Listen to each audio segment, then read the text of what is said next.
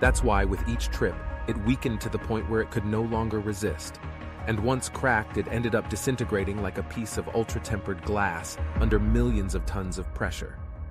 Sadly, the Titan sub disintegrates in a fraction of a second, turning into scrap metal just as the signal to the mothership is lost, and communication with the polar ship on the surface is cut off. Pipes and accessories begin to fail as the carbon fiber hull with titanium parts crackles, signaling a structural failure as the hull rattles and creaks before collapsing.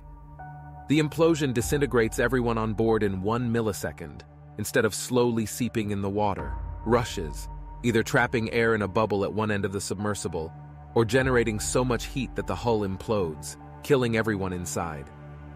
Body parts are among the rubble, rising upward and now lying just a few feet from the Titanic. Very chilling, but yet comforting, knowing that the pain